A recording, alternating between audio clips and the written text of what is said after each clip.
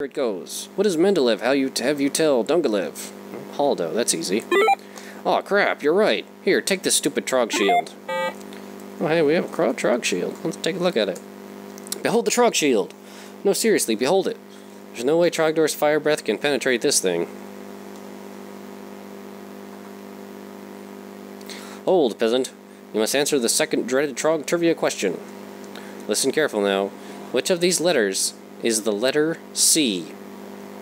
The answer is B, which is letter C. That's right. Oh, this sucks. Guess I have to give you this Trog helmet. Dang. Trog helmet is not screwing around. It's a serious helmet. It also protects against harmful UV rays.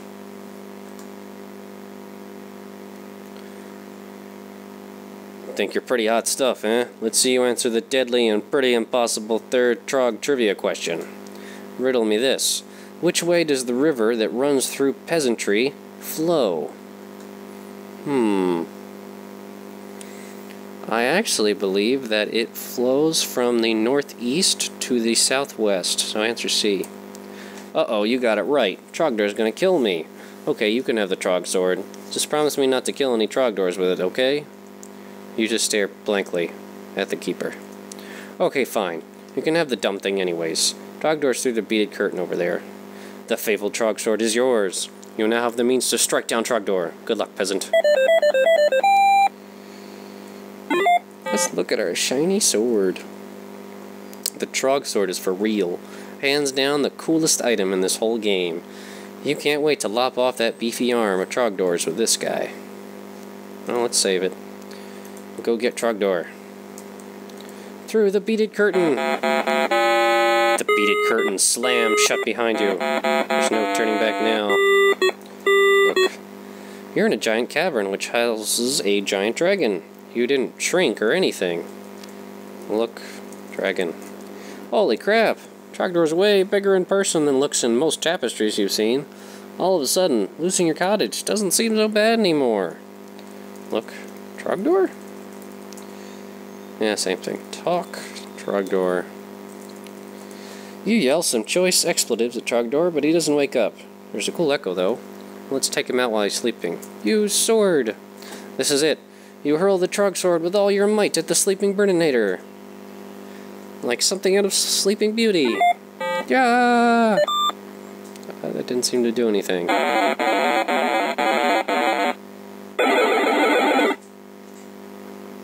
Now you've done it. Trogdor is awake. The Trog sword doesn't seem to be doing a whole lot. Your legs lock in fear, your eyes glaze over, and you wish for some peasant adult undergarments. But you think you hear Trogdor whimpering. Aw, crap, that's you whimpering. At least your voice still works, I guess.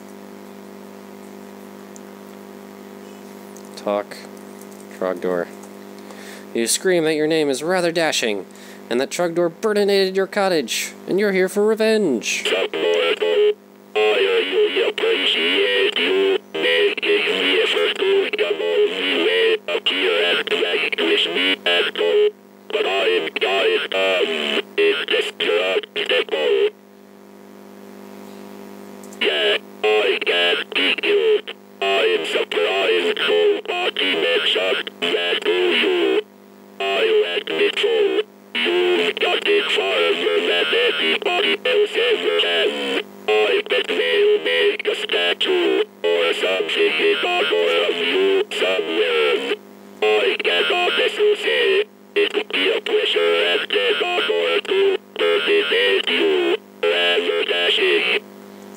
Aw, that sure was nice of him. Uh-oh. Ah! Congratulations, you've won! No one can kill Trogdor, but you came closer than anybody ever. Way to go. Peasant's Quest, written by Matt, Jonathan, and Mike. Programmed by Jonathan. Graphics by Mike and Matt. Quality assurance types, Neil Stamper, Don Chapman, and John Radel. Nice work on winning and everything. The end. Yeah, they did make a statue of Rather Dashing with his Scalding Lake t-shirt. Well, that was Peasant's Quest. I hope you all enjoyed it. It was a lot of fun. It's a great little game available on homestarrunner.com, which is an excellent website with lots of fun games and videos and other silly humor.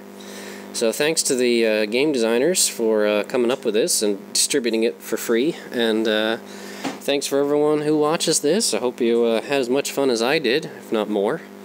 And that sounds good. Alright, our next Let's Play will be the Age of Kings, the Conquerors, a single-player campaign. We'll actually be playing the Saracens, waging jihad against the invading Crusaders. So that should be interesting and fun. Anyway, it was good playing. I hope you enjoyed it, and I guess I'll see you all later. Okay, bye-bye.